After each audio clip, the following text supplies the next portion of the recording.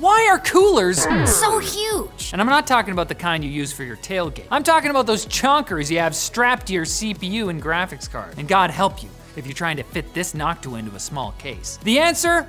Surface area. You see, heat needs lots of surface area to dissipate effectively. It's the reason why radiators in buildings are that funky shape, why there are all those coils in your toaster, and why there are so many little metal fins on computer heat sinks. And if you have a high-performance CPU or GPU in your system, you need a lot of those fins to cool it effectively, even if you're using liquid cooling. So it turns out there's good reasons for chunky coolers. Embrace the chunk. And chunk on.